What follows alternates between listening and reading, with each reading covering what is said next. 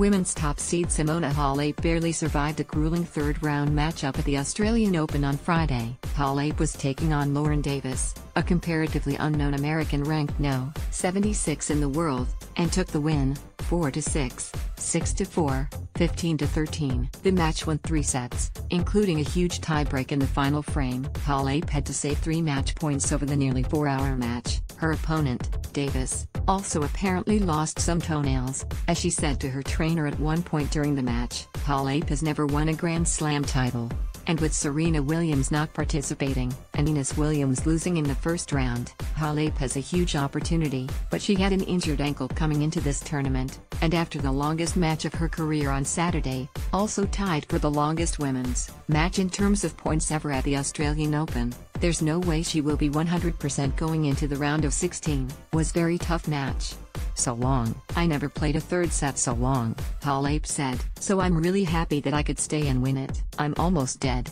In the next round, Halep will face either Naomi Osaka or Ashley Barty. There are still plenty of top women's contenders in the bracket, including second seed Caroline Wozniacki, who is playing quite well. The other top-seeded women in action on the day, No. 6 Karolina Pliskova and No.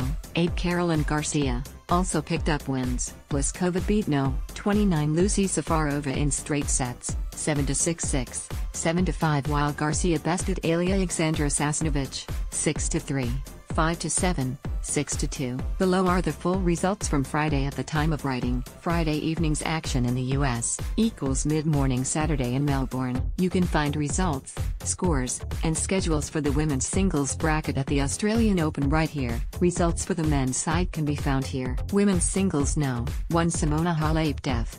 Lauren Davis, 4-6, 6-4, 15-13 No. 6 Karolina Pliskova def. Number 29 Lucy Safarova, 7-6-6, 7-5 No. 8 Caroline Garcia def. Alexandra Sasnovich, 6-3, 5-7, 6-2 No. 17 Madison Keys def. Anna Bogdan, 6-3.